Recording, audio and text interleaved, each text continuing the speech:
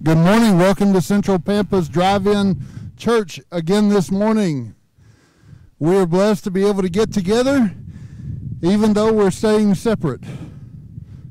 So, let's sing together. He keeps me singing. There's within my heart a melody. Jesus whispers sweet and low. Fear not, I am with thee. Peace be still. In all of life's ebb and flow. Jesus, Jesus, Jesus, sweetest name I know, fills my every longing, keeps me singing as I go. Soon he's coming back to welcome me, far beyond the starry sky. I shall wing my flights to worlds unknown. I shall reign with him on high. Jesus, Jesus, Jesus, sweetest name I know, fills my every longing, keeps me singing as I go.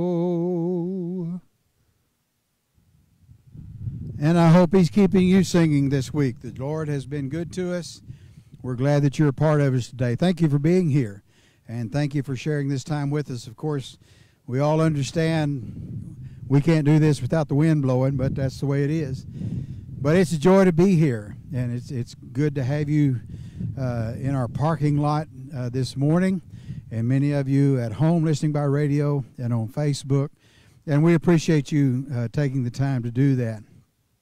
It's going to be a great day in the Lord, and let me just share with you a couple of things before we pray. We don't know anything beyond April 30th. We know what we can do till April 30th. The governor is supposed to give direction on the 30th, I believe it is, and then he'll tell us what we can do. Now, if for whatever reason they open the churches and say, okay, you can meet together, we're still going to have to do the social distancing, and we understand that. We know that. But let me say this. I know that there are many of you that say, really, that can't. I just can't come do that till all of this really just settles down. And I want you to know we understand that.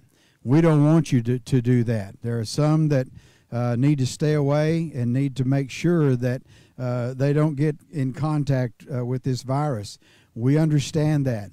And we want you to stay away, stay at home, and take care of yourself. And because I really believe that soon God's going to open all this up, and we're going to be able to get together again.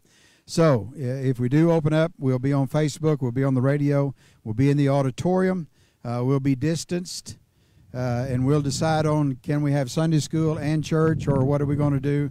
But we'll make all those decisions. We'll see how this will all work for us, and then we'll go from there. So you pray that God will open that door for us and that God will bless us where we can come back together. But keep in mind, we understand if you're just not comfortable with being together with a crowd, we understand that. So you just take care of yourself, and we'll make sure that we keep sharing the word and hopefully keeping in touch with you throughout the week. God has truly blessed us, and I'm so thankful for you, and I'm thankful for all of you that are here today, that are here to worship with us. And I hope that you'll invite somebody, invite them to come and be a part of our drive-in church.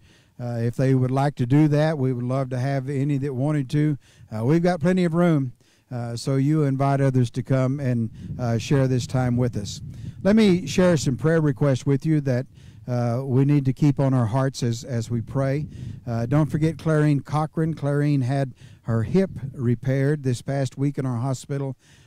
She's been moved to Coronado Nursing Center for rehab, but you keep Clarine in your prayers and keep praying for her and her rehab. Floyd Larkin is in Amarillo at the Arbors for rehab, and we're just praying that she can get stronger and be back home, so you keep Floyd in your prayers.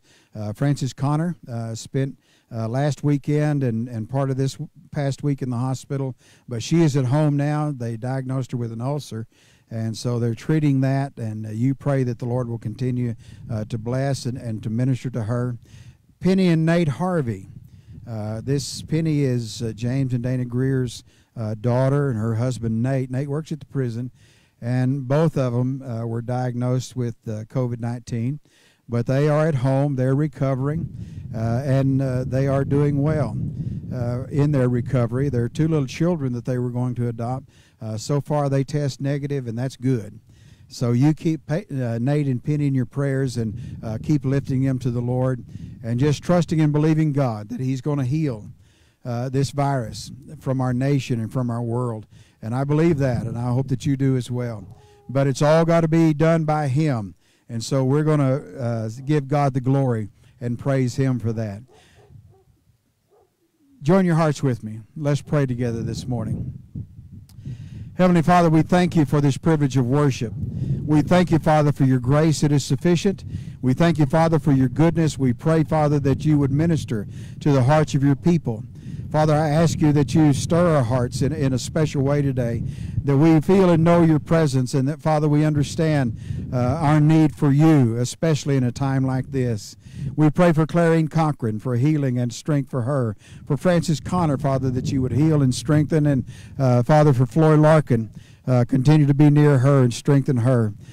Father, I pray for Penny and Nate. I pray, Lord, that you would heal them from this virus, protect their home, protect their families, Father. And we ask, Lord, that you just remove this from them. And, Lord, I pray that you cover all of our city, our nation. Father, I pray for our state. I ask, Lord, that you just shadow us in your mercy and your mighty grace and goodness. Father, that you protect us from this virus. Father, protect everyone. Lord, in our churches, and Father, those who gather. Father, may you just keep your hand upon us. Heal us, O God, and deliver us. Father, we truly have sinned, and we acknowledge that sin. We ask for your forgiveness, Lord, and we ask, Father, that you, with all glory and might and power, Father, that you would deliver our nation, that you would heal us. Father, heal us spiritually, heal us physically. Lord, that we can once again return to worshiping, but Father, that we would turn our eyes back to you and center on who you are. And so, Father, I pray that you bless this time together today. We thank you, Father, for the privilege of serving you today. Ask, Lord, that you minister to us, that you bless us, that you keep us in your care. Father, we love you. We thank you. Sing through us. Speak to our hearts, O God, as we open your word. May Jesus be exalted, and may you be glorified. And we pray all these things in Jesus' name. Amen.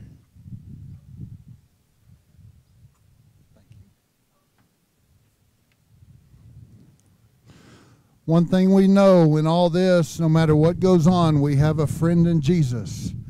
We're going to sing What a Friend We Have in Jesus, Revive Us Again, and Victory in Jesus. So let's sing. What a friend we have in Jesus, all our sins and griefs to bear. What a privilege to carry everything to God in prayer. Oh, what peace we often forfeit. Oh, what needless pain we bear. All because we do not carry everything to God in prayer. Have we trials and temptations? Is there trouble anywhere? We should never be discouraged. Take it to the Lord in prayer. Can we find a friend so faithful,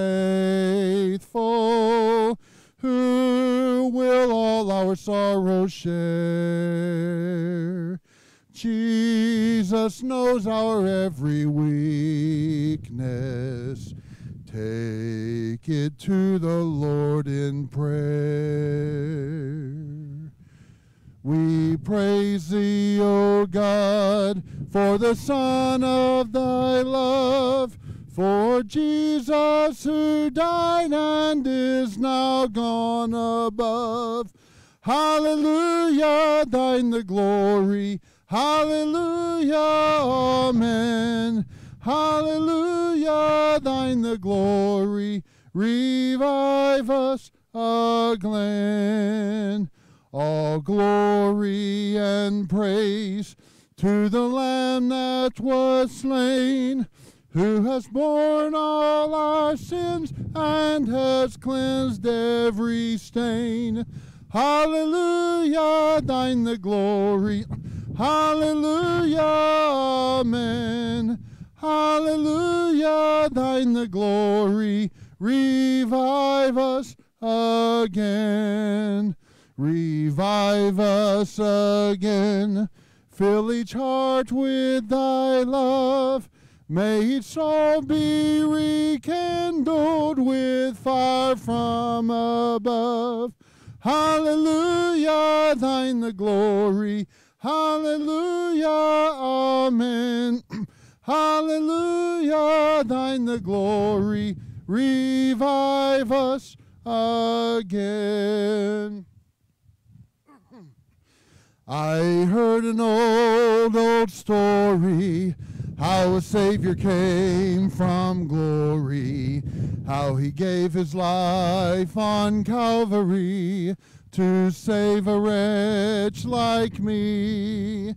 I heard about his groanings, of his precious blood's atoning.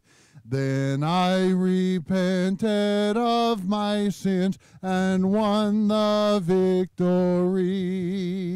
Oh, victory in Jesus, my Savior forever. He plunged me in with his redeeming blood. He loved me ere I knew him, and all my love is due him. He plunged me to victory with his redeeming blood. I heard about a mansion he has built for me in glory, and I heard about the streets of gold beyond the crystal sea, about the angels singing and the old redemption story. And some sweet day I'll sing up there the song of victory. Oh, victory in Jesus, my Savior forever. He sought me and bought me with his redeeming blood. He loved me ere I knew him, and all my love is due him. He plunged me to victory beneath the cleansing flood.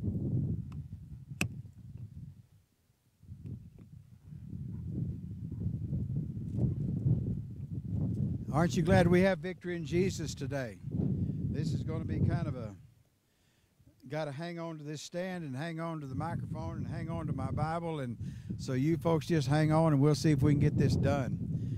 I want you to take your Bible and join me in Luke chapter 15. Now, the passage of Scripture is going to be very familiar to you, but take your Bible, your phone, your iPad, whatever it is you have with you, and turn to Luke chapter 15. You know, all of us have been contemplating and asking just exactly why God allows all of this. What is it that maybe is going on in the world, or why does God allow all of this to continue when we know that God's got the power to overcome, God's got the power to heal, God's got the power to take all of this away. We know that, we realize that, and yet this continues. Now, we see things happening that indicate to us that maybe this is lessening itself, and before long we'll get back to what we call normal. And that I've heard that word over and over and over again. We want to get back to normal. And then you have to ask yourself, what is normal? And you say, well, I want to get back to doing what I was always doing, and basically saying, I want to do it the same way that I was always doing. So as we ask ourselves that question, why does God allow this? To me, I think that we must look back at ourselves, because we have to look at our part in this. Why is God allowing this? Why is God allowing our churches to be closed? We can get together like this, or we can do certain things over social media, but we can't meet together. Why is that happening? Why? And the question goes on and on. And we look at God and we say, okay, God, why don't you just do something about all of this? But have you ever given a thought to the fact that maybe God looks back down at us and says, why don't you do something about this? That's what I've been struggling with this week, thinking about what's my part in this? What if it belongs to me? And I wondered, could it be that God wants our world and our nation and our churches and His people to return to Him? He created this world, and He gave us this country that we live in. God is the one that brought us over here, and God is the one that allowed us to be in the greatest nation in the world. And could it be now that as we look at this, that God wants us to return to Him and come back to Him? Now, there's no doubt, and you'll all agree with me on this, we've pushed God away in our nation. We've pushed Him to the side, and we've told Him that we will do what we want to do. It's not up to you. It's not what you want. It's what we want. We make truth what we want truth to be, and we go about doing what we want to do and bring God in when we think everything is going wrong and we need some help along the way.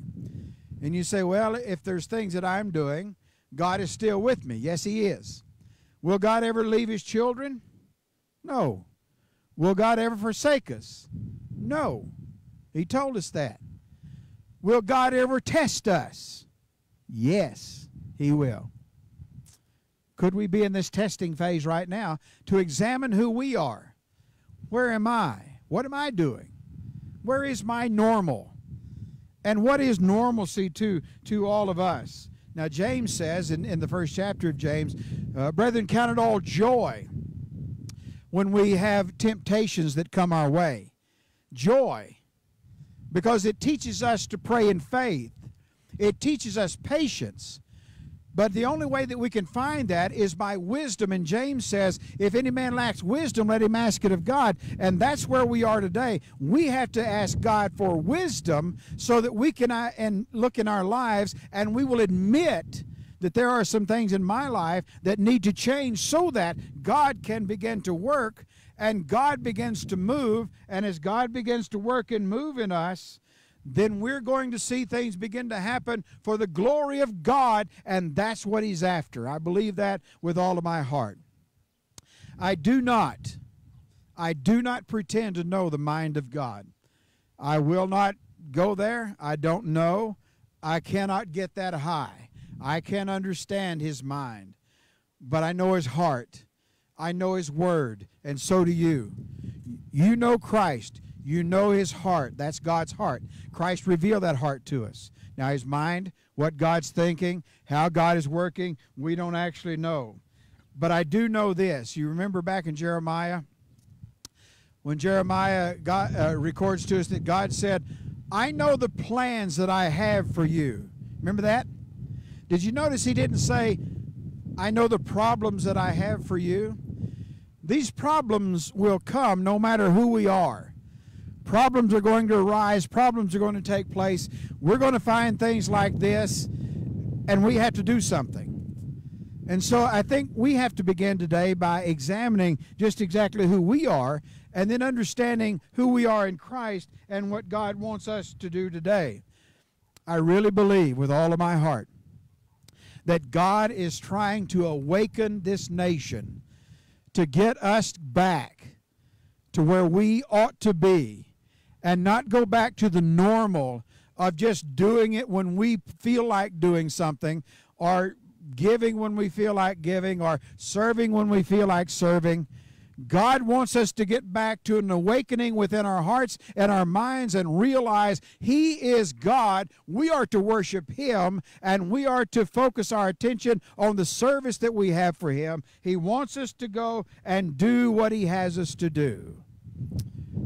I can't think of a better scripture than the prodigal son as an example of this. And I want you to read with me in verse 12 and 13 about the prodigal son, and we'll look at some more verses here, but let's begin with 12 and 13. And the younger of them, this man having 2 sons, said to his father, Father, give me the portion of goods that falls. And he divided unto him his living. And not many days after, the younger son gathered all together, took his journey into a far country, and wasted his substance with riotous living. You know, we've learned some new phrases during this time. We have all learned, and I never heard this before, you may have, we all learned a phrase called social distancing. Now, what we've learned is that to keep this virus down, we need to stay at least 6 feet apart from each other. When we're in a grocery store or in Walmart, or if we're out, we need to stay 6 feet away from each other. And the only way we can get out is to take care of the essential things of our life. If we need to go to the grocery store, we can do that, or whatever it might be. But let me ask you a question. We've learned social distancing, but in our normal walk of life, don't you think that we have taken spiritual distancing from God just a little too far? And that's what happened to the prodigal son. And folks, I really believe that's what's happening to you and I today. This son, when he said, Father, give me my inheritance, what's coming to me, that was his right. He could do that. And then he took it and he went into this far country and he wasted it, is what the scripture said. When that happened, the thing that affected this the most is that he separated from a relationship with his father. You see, the story of the prodigal son is not about the prodigal son, and it's not about the older son. It's about God, the Father. And what this son did is that he moved from a relationship with his father. He got all of this money coming to him. He got the freedom that he wanted, and then he wanted to change everything. He wanted to get as far away from the father's house as he could. And that way he wouldn't have to fall in under all of the rules that he had in the father's house. He knew that his father loved him. He knew that he had everything that he needed, but he just couldn't take the rules anymore. His daddy always made him go to church. He always had to go to Sunday school. He had to go to church. He always had to be there, and he didn't want to do that anymore. Nobody else is doing that. Everybody else is doing it different. Everybody else is changing it. That's what we want to do. We want to change everything up and be like everybody else. And yet the father just maintained who he was and stayed just exactly who he was. And then you can't help but think that this younger brother didn't like his older brother.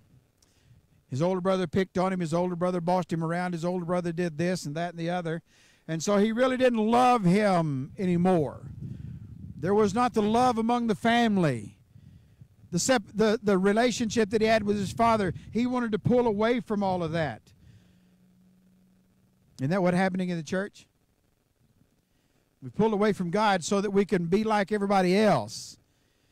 Just because everybody else is doing certain things and doing it in a different way, because that's supposed to fit in with everybody that is in our nation today. Everybody else is doing that. And here his father is doing everything just the old-fashioned way. He began to drift away from him.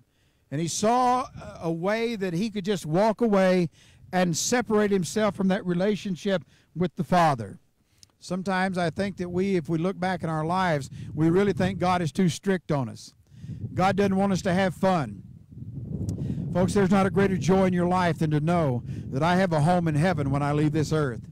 There's not a greater peace that you'll ever have to know that if something happens, that I'm going to have a place in heaven with God, and I'm going to see Jesus, and I'm going to spend my life with Him. And I don't have to try to make things different. God is who He is. He is always God. He never changes. Christ is always who He is. He never changes. He gives us the instructions that we need. He's not too strict. He wants us to live according to His will so that we can bring glory to Him, and that all things will work for good for us. Maybe we've distanced ourselves spiritually a little bit too far away from God. You know, the church, I think, is like this young son. We slowly, gradually pull ourselves away from God, pull ourselves away from His Word. We hear people saying, well, the Word doesn't really mean that. We can look at it like this. God didn't really mean that when He said that. God meant this. God didn't mean that people weren't supposed to love each other of the same sex. He really means this. We're supposed to love everybody. And we've taken that scripture and we've twisted it and turned it and made it something that it's not. We've tried to make ourselves into something that we're not supposed to be. You've been called by God to be who you are. I've been called by God to be who I am. And folks, it's not for us to distance ourselves from God and decide what we think is better for us. We've got to keep our eyes on God. Now, I read back in Joshua. There's some great verses in Joshua to encourage you through all of this. But back in Joshua chapter 3, when they were going to cross the Jordan into the promised land, they were going to take the ark across, and Joshua told them, he said, don't you come within a half a mile of that ark. You stay back from it. We remember when David brought the ark back, and they were carrying it on a cart, which they weren't supposed to do in the first place. They were doing it like they wanted it. And as the cart hit a hole and rocked, there was a man by the name of Uzzah that was walking beside the cart. He reached up to steady the ark to keep it from falling, and God dropped him dead right there. Stay away from that. You don't touch that. That's not for you. Remember Moses when he went up on the mount in Sinai so that he could get the law from God. God said, you keep everybody away from this mountain. Don't let them touch it. Don't let them get close to it. You keep them all away from it, because if they come up here, they'll die. He's a holy God. You can't see Him, can't touch Him, and He's holy. So you make sure that you keep everybody away from here. You say, okay, if those people are supposed to stay that far away from God, then why aren't we supposed to stay that far away from God? Why is it that we need to be so close to God? Let me tell you something. The distance that he was talking about there in the Old Testament, talking about the ark and talking about the mount where Moses was, the distance is for reverence to God, not to rebel against God. And when Joshua brought the children of Israel over to the promised land, once they got in the promised land, they began to try to be like everybody else. They began to try to live like they did. They wanted to intermarry with them. And that's what brought part of this problem on with God bringing those people under judgment. They tried to make their gods a God like the God of heaven, and that's not going to work. We are to reverence God, but we are to draw close to God because Jesus has torn the veil and covered us in the blood, and by that blood, you and I can stand in the presence of a holy God. He wants to embrace us. He wants to love us. He wants us near Him. And the more that we rebel in walking away, doing our own thing, making it our own, trying to be what we're not, dear friend, we are distancing spiritually away from God, and God is trying His best to bring us back to Him. We don't need any other gods. We have the God of heaven. Don't change Him. Don't try to change yourself. Let God be God, and you be who God wants you to be. Now, this young son complained about all that he had. But did you ever notice something about this? He went in and he made friends there. And he said, I have everything that I needed at home, but I got to get away from this. And when he did, he went and joined himself to those that had absolutely nothing. We've got popular religious programming and preachers in our nation today that are making millions of dollars for themselves, speaking about things that are not biblical and truthful. And people are following after them because they're not challenged to serve, they're not challenged to live, they're not challenged to witness, they're not challenged to share, and they're following after them because it makes them feel so good. Folks, worship is not about feeling good. Worship is about us drawing close to God.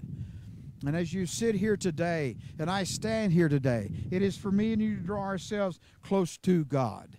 In verse 13, the scripture says that he wasted his resources. Everything that he had, he wasted it. And when we begin to distance ourselves from God, all of a sudden the gifts that we had are wasted. The talents that God has given, they're wasted. All of these things are just atrophying in our lives, wasting, because we're not placing them where they actually belong. Where have we distanced ourselves? We've distanced ourselves in praying. I've challenged us over the time that we've been apart, having to do our church like this, to pray 3 times a day. Psalms 55:17, evening, morning, and noon will I pray, the psalmist said. Daniel, when he was in his upper chamber where he lived, every day, 3 times a day, he opened the windows toward Jerusalem because that was his hometown.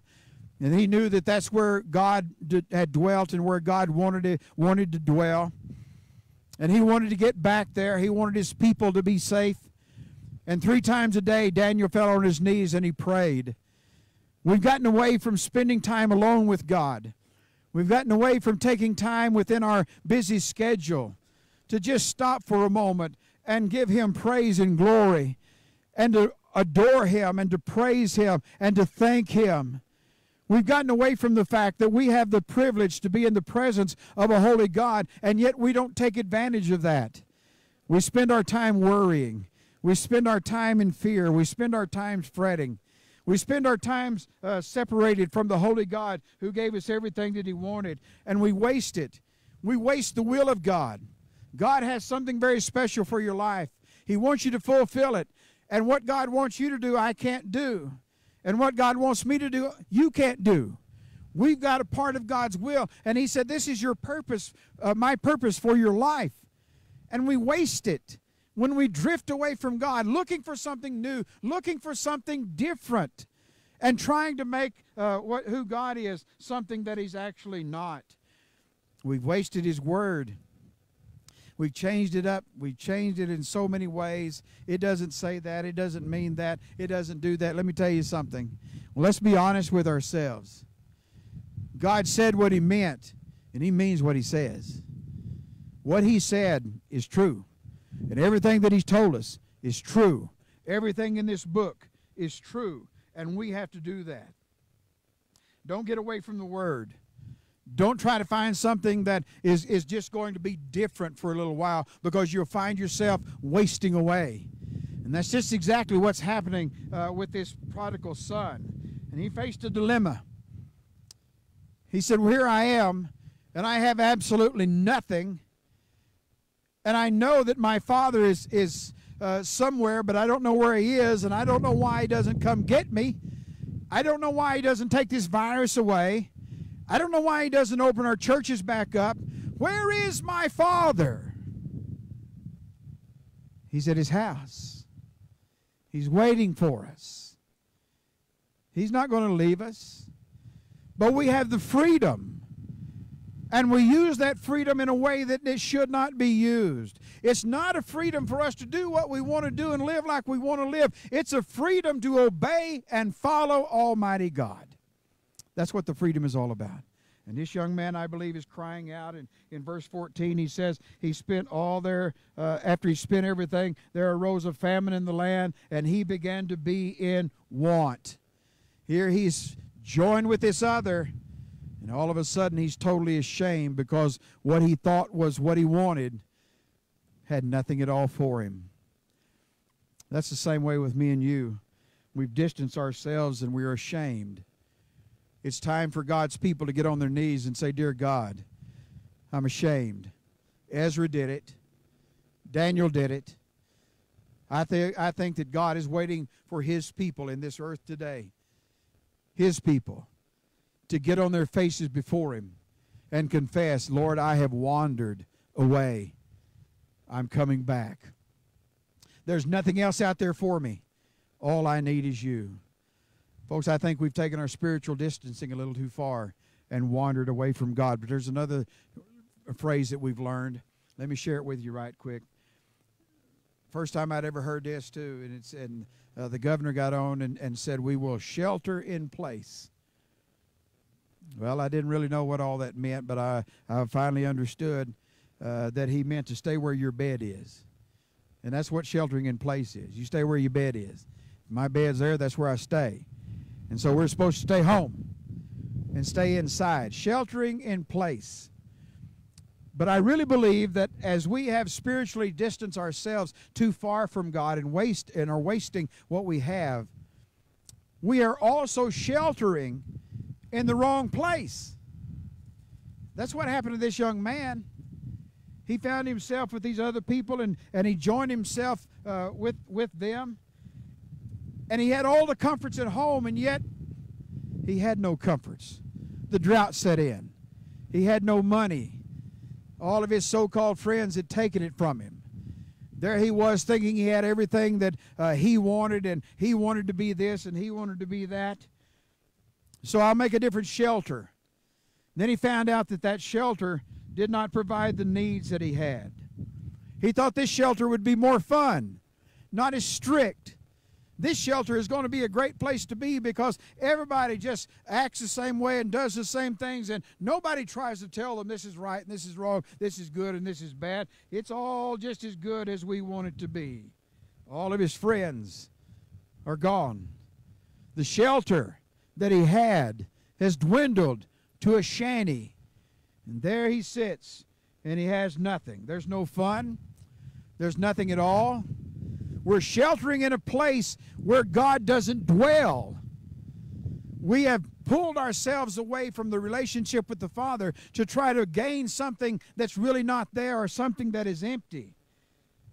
But then when we try to make another shelter fit us, it's not going to fit. I couldn't go over to your house and shelter there. I don't know where anything is. I wouldn't want to do anything at your house, and you wouldn't at mine. We need to shelter where we are. And folks, the greatest shelter that we have, we found out, is Almighty God. You see, what this young man wanted to do was use his father for his needs. So his father met the need. But then all of a sudden he said, my father's not around, and that's because he went to the wrong shelter. Here's what happens. When we shelter in the wrong place, the foundation begins to crumble around us. He began to be in want, he said. There's a famine in the land. He was in want. He joined himself to a citizen of that far country, and he sent him in the field to feed the hogs. Wouldn't you like to see a Jewish boy slopping hogs every morning? That's not where he was supposed to be. And when the foundation begins to crumble under where we're sheltering away from God, have you ever noticed that we look up and there's not a shepherd to lead us? Where is the shepherd? Where is the shepherd that will lead us in the paths of righteousness for his name's sake? Have you ever noticed that when we shelter in the wrong place, that we don't have the food that we need to eat? We find ourselves hungry, wanting. And I'm not talking about physical hunger.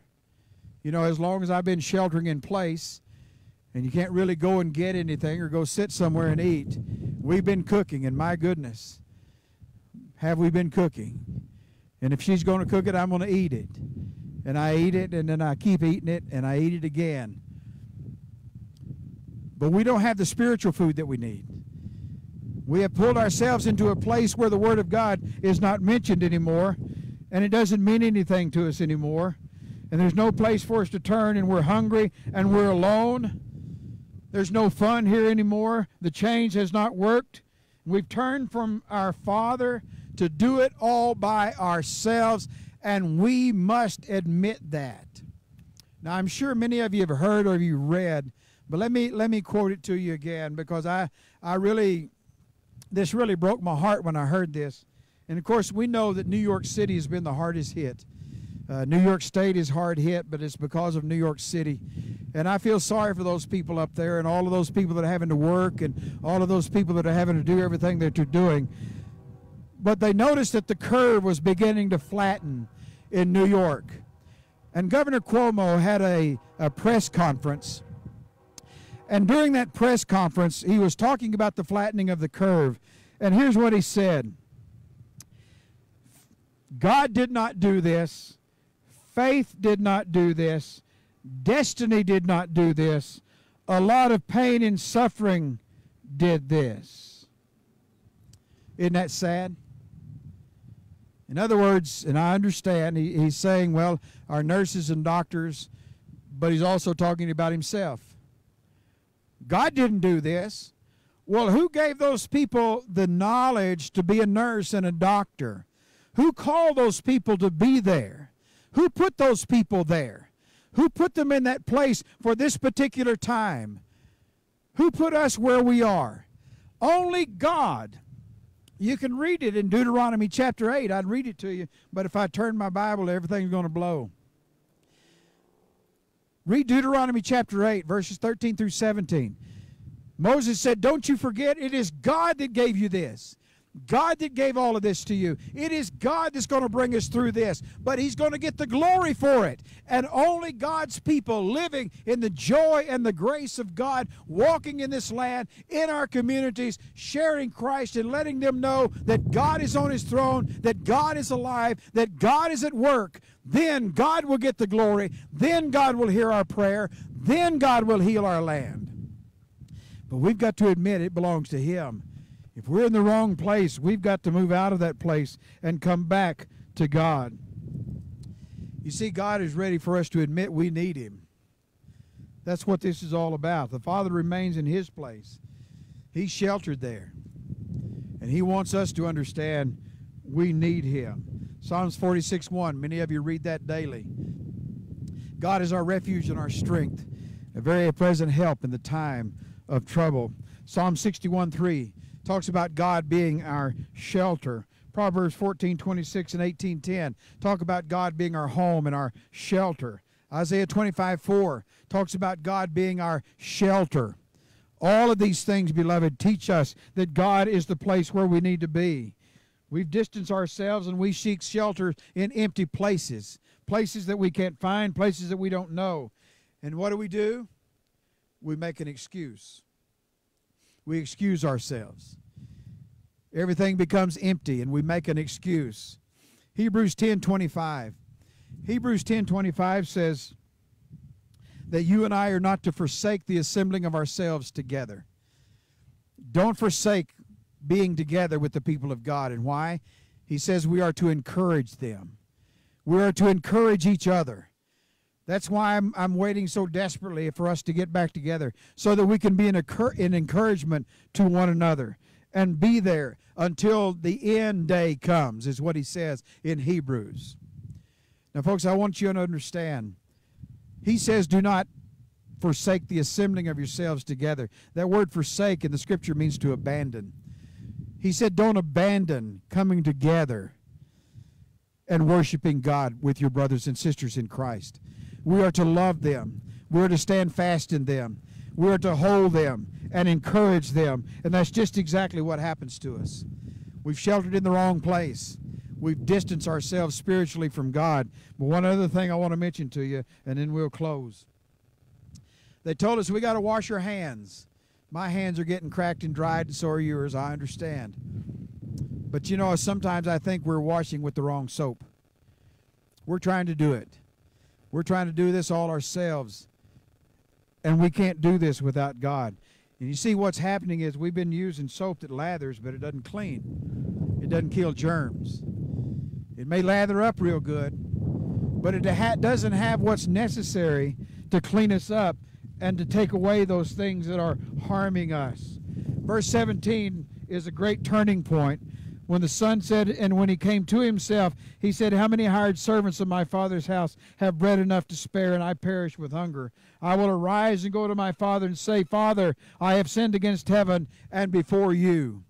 Listen, beloved, it's time for us to rise up awaken and realize our Father is waiting at home for us. Don't go to the wrong place. And we can't use the soap that we have found in all these other places because it's not going to do anything. Because you see that soap in the empty places, the far places. Only thing that soap does for us is that it makes our hands wet. But it doesn't give us any peace, doesn't give us assurance, doesn't give us salvation, doesn't give us hope. It can only bring fear. And thus we've got to turn ourselves back to a soap that makes us realize the truth of God. Don't distance ourselves so far away that God can't be glorified or shelter ourselves away from God. What we need is a soap that brings us to repentance. We need a soap that is going to allow us not to wallow in ourselves and make up every excuse that we can and blame our infirmities and the things that we're dealing with. Oh, why we just can't get up and come to church. Why we can't get up and do this. We can't do that, folks. The only soap that we have is when this young man came back and his father saw him coming over the hill. And his father ran to him and he grabbed him and he kissed him. And he said to the servants, he said, "This is my son that was dead, and he's alive. You bring out the bath water, and you give him the best of soap. You give him the clothes to wear, and the rings to wear, and shoes to wear." Friend, it is only God that can cleanse us, and only God that can clothe us, and only God that can meet every need of our life. He did it for that son. He can do it for us. The only cleansing that we have is in the precious blood of the Lamb. Only Jesus can bring us that cleansing. We're using the wrong soap. We're sheltering in the wrong place. We're distancing spiritually too far. Our spiritual lives, my friend, need to change. And let's not go back to normal. Just as this young son came back with his hat in his hand, as we say, and he repented, we need to repent. Father, I've sinned against you and against heaven. I'm no more worthy to be called your son. Make me a hired servant. And God said, "No, you're my son."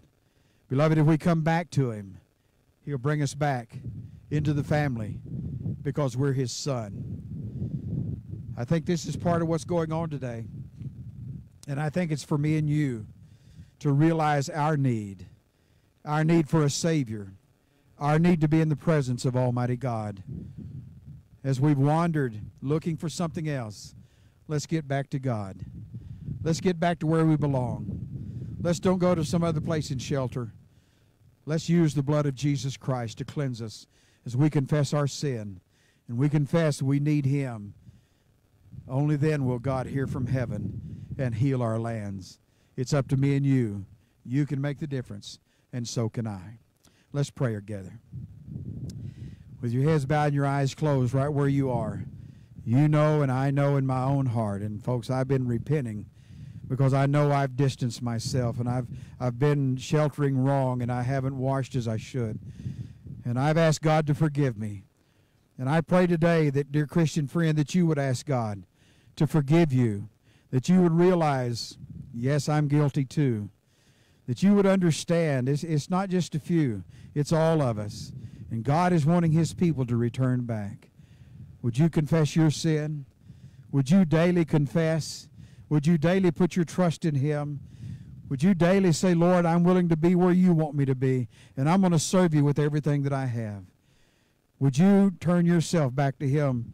Let God heal you, and God heal your land. If you don't know Christ as your Savior, would you open your heart right now where you are? You've never invited him in. And I want to pray a prayer to ask you to invite Jesus in your heart. You pray with me this prayer. Dear Father, I know that I'm a lost sinner. I believe Jesus Christ died for me, and I believe he rose again. By faith, Lord Jesus, I ask you to come into my heart. Forgive me of all of my sin. Save me, Lord. Be the Lord and Savior of my life. Thank you, Lord Jesus, for saving my soul. If you pray that prayer, I want you to give me a call. Let me know. Let me talk with you further. Let me know that you're out there and that you want Christ to change your life.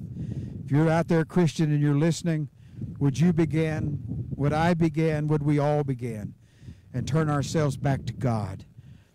Let's don't get too far away. Let's get to the right shelter. Let's clean ourselves up. Let's seek God. Let's make things a new normal, and that is God on his throne, Jesus as our Savior, the gospel to be preached, witnessing to be done, a word to be read, prayers to be prayed. Thank you, Father, for all that are listening today. Thank you for how you've spoken to our hearts.